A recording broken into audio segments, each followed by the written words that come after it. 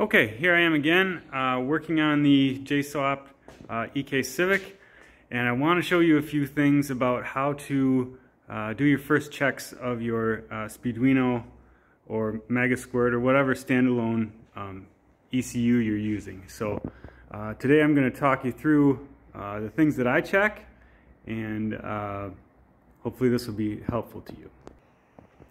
Okay, so here is my Civic, which is a 98 Civic EK hatchback, and it has a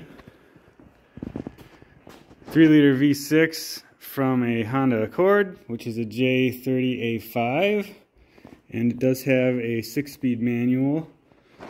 This was originally a 1.6-liter D16 automatic car, so lots of changes had to happen to get it to this point.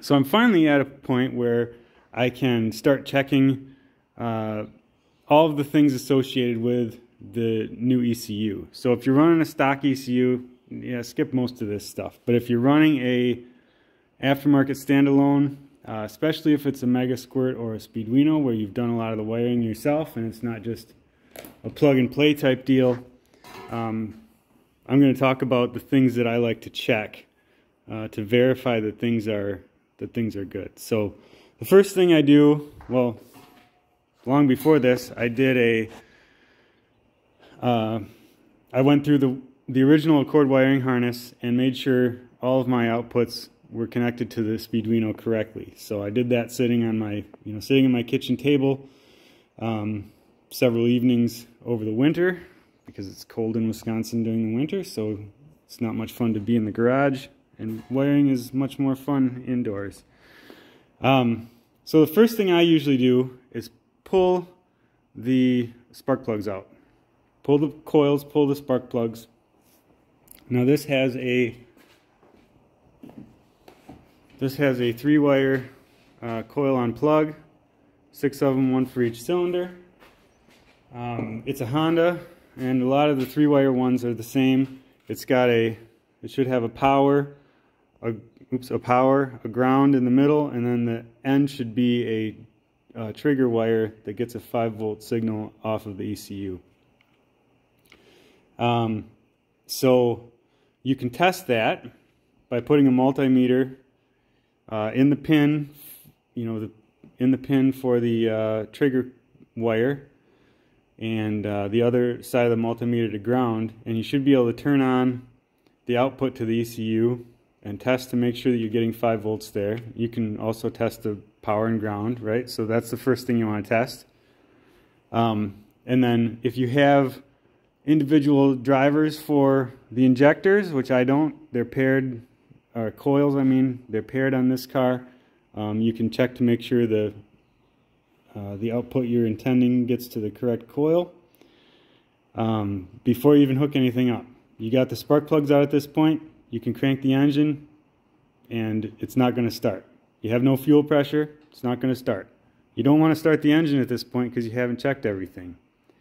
I know it's really tempting to put the ECU in, don't care about the sensors, what they're doing, don't check anything, just start cranking it and trying to start it. Well, you're gonna break your starter doing that, and you're asking for trouble, in my opinion.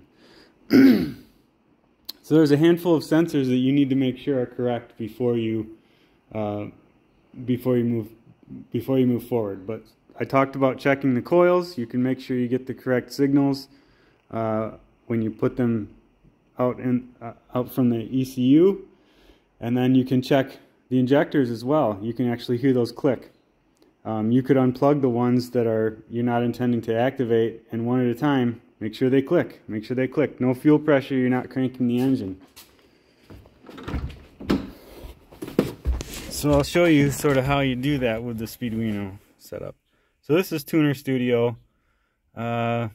This looks very similar to what you'd get with Megasquirt. So here I'm going to hardware testing. Test output hardware. Enable test mode.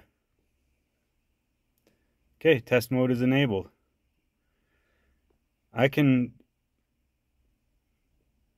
turn on the injector or the coil outputs from here. I can give them a 50% duty cycle. So I'll do that. Now remember, I have no coils connected. If you turn on a coil and let it just sit there, it's going to burn up. So don't do that. Okay. Gotta make sure I've got my ignition on.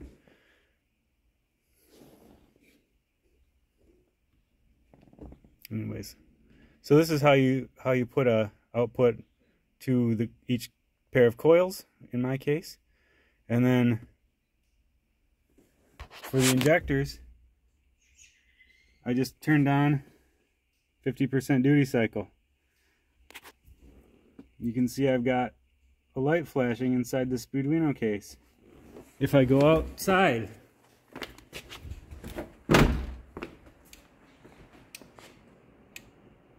you can hear that pair of injectors cycling. Like I said, unplug them one at a time with no fuel pressure. Test that. If you have fuel pressure when you're doing this, you're going to flood the engine. Don't do that. Same for the next pair. Okay. Same for the next pair. Okay. And by going through that, you can test everything before you even start to crank the engine. Now, the next thing you want to do is you want to make sure that you have reasonable readings on all of the sensors that are showing up here on your default dashboard. So you need the throttle position sensor. That's not a sensor. That's not a sensor. Engine manifold air pressure. You need a value for that. You need to have something that makes sense before you try to start the engine. Inlet air temp. You need to have something that makes sense before you try to start the engine. Coolant temp. Don't try to start the engine without a working coolant temp sensor. I know it's really tempting, but get all that stuff sorted out beforehand. In this case, I'll actually show you some stuff here in case you're a J-Series person interested in this. I do have a working throttle position sensor. See? Go from 0 to 100. And if you get something else, or it goes backwards, check your wiring. It's not right. Inlet air temp. It's cold today. 41 seems about right. 35 outside, and it's been sitting in the garage. Coolant temp sensor. 41 seems about right. The engine hasn't run yet, so they should be about the same, right? The map sensor. 100 kPa is 101 or 100 kPa is what you should expect to see when the engine's not running. All of your fuel tables and spark tables are based off of basically throttle position, not even throttle position, mostly map and RPM. So if you don't have a functioning map, don't even move forward. Don't try to do anything with it. Okay, so I'll show you here. Tools. So say you got in here and all this stuff looked crazy, and you know these don't look right, this doesn't look right, this doesn't look right. See, I haven't cranked the engine at all yet. Don't do that until you know everything else is correct. So calibrate TPS. So as you can see here, with it at 0, you hit get current. That sets the 0% TPS. Then you give it full throttle, set the TPS. That sets the range of the TPS. Throttle position sensor. Let's see what else we've got here. Calibrate pressure sensors. I happen to know from my K-Series project that the standard Honda pressure sensors are scaled like this to get 100 kPa at regular atmospheric pressure. So they'll actually read up to 181 kPa, which is like, I don't know, what's that, 10 psi or something like that. So the J-Series uses the same scaling on the pressure on the map sensor as the K-Series does. Calibrate temperature sensors. Hey, look at this. This looks familiar. The Honda K-Series and J-Series temperature sensors use the same Bosch setting as a Saab does. So use those. So this is a coolant temp sensor. I bet the air temp sensor is scaled the same. Yes, it is. Look at that. Okay, so I got, if you have to change those, write it to the controller. Now you're in a position where you've got, good TPS setting. You could apply a vacuum to the map sensor if you wanted, just to verify that it's making sense. But you're now finally ready, once you've checked coil outputs, injector outputs. Make sure you've got correct readings here. Now you can crank the engine. You've got no spark plugs in. You've got no fuel pressure. You don't need either of those things to do this test. You shouldn't have either of those things to do this test. Now if I have a good crank position sensor and my triggering is all set up, I should see some engine RPM on that upper left gauge. Look at that. So it sensed that we were cranking. You see right here, this no sync should turn green. That means you're getting a good signal from the crank position sensor. So it's reading RPM and it's got full sync. After the delay that you have set in here, it's going to start firing the coils and the injectors. So if you have fuel and you have the coils in there, it's going to try to start the engine. You don't want to do that yet, right? That's right, you don't.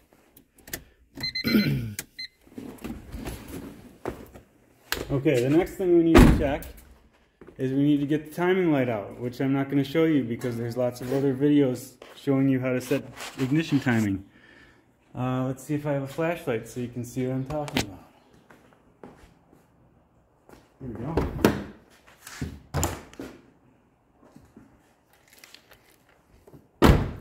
So before you actually try to start the engine, you're going to do nothing else until you set the ignition timing.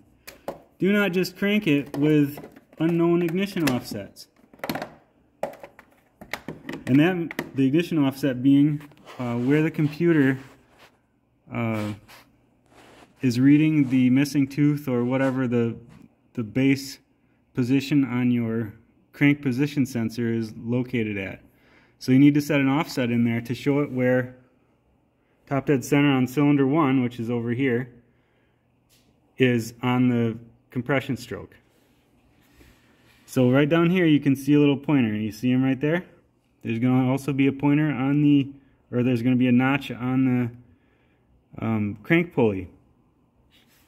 Now I'm going to either have an assistant crank the engine, or I'm going to get my little button to crank the starter, and I'm going to sit here with my timing light and I'm going to aim it down there, and I'm going to verify that when I'm commanding 0 during 0 degrees ignition timing during cranking, that I've actually got 0 degrees on the damper. So I'm going to adjust the ignition offset, which I'll show you in here, until I get the physical timing that the ECU is putting out to match the actual timing that I'm commanding from the ECU. So where do I go? I go to Spark settings. That's not where I go. But here's where you'd go to lock the timing. I would lock it at 0. Or if you have a notch at 10 degrees on your damper, set it at 10 degrees. I like to do 0 just to make sure. Let's see. Settings, trigger setup. So here you have to enter a trigger angle in degrees. Do you see that? Until you've cranked the engine with no spark plugs in it, or at least no fuel pressure, do not try to start the engine. You need to verify physically the timing here, and you have to have the correct number in there so that the ECU knows where it's putting that number 1 spark out. If you don't do that, it's not going to start. You're just going to sit there cranking it, and it's never going to start.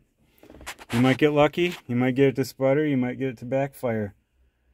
But you're not doing it the correct way. You need to verify everything first.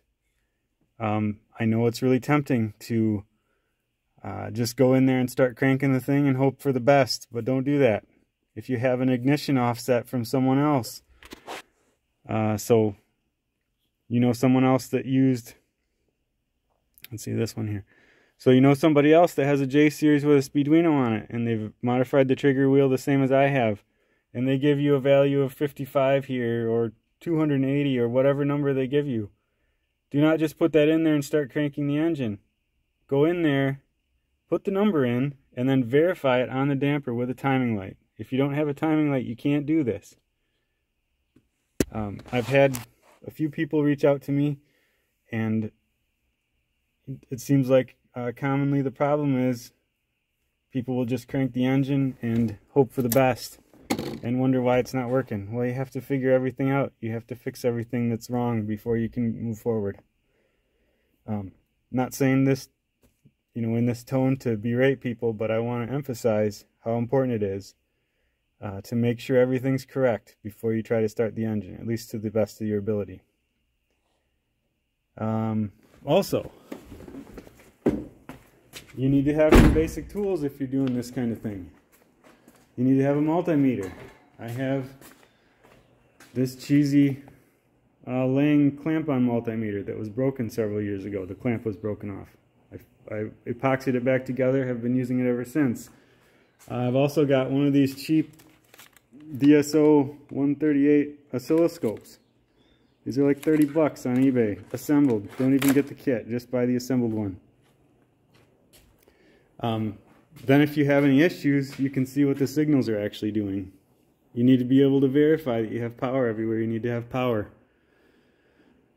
Hopefully that was helpful. If you have any questions, let me know.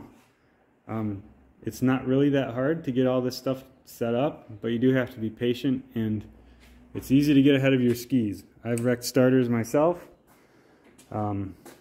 I've pulled my hair out for extended periods because I wasn't doing things in the correct order. I was just plugging things in and hoping for the best, and that does not work. You're going to spend 3, 4, 5 times as much time on it as you would otherwise. And you need to make sure that all your wiring is correct before you try to do anything. And if you get it to a point where you think everything's correct, check it on the car. Make sure your injectors and stuff are wired correctly. Okay, so this car is not super far from starting. All I need to do is finish the exhaust. You can see I'm making a nice pie cut exhaust there. I do have a cooling system in it.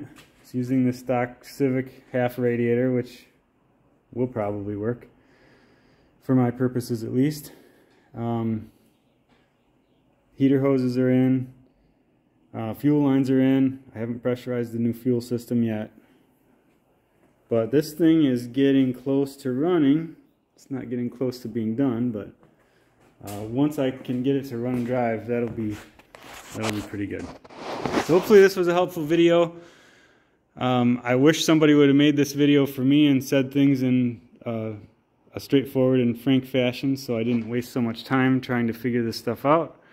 If you're new to electronics, and especially if you're new to cars and projects like this, and you're used to just plugging stuff in and you're trying to save some money by building your own ECU, hopefully this will help. Everything's got a learning curve, so you need to be patient with yourself, and as you find problems or things you don't know, do the research and figure it out. You'll be all the better for it.